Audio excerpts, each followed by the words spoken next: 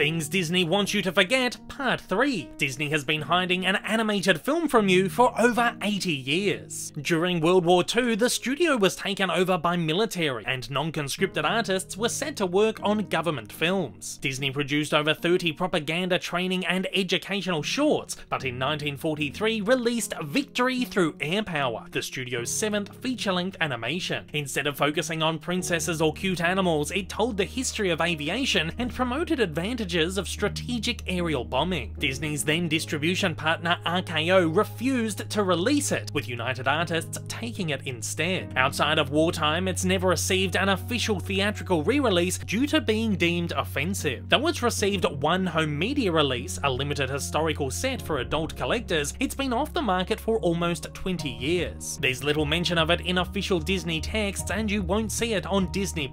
Disney doesn't even consider it amongst their canon of animated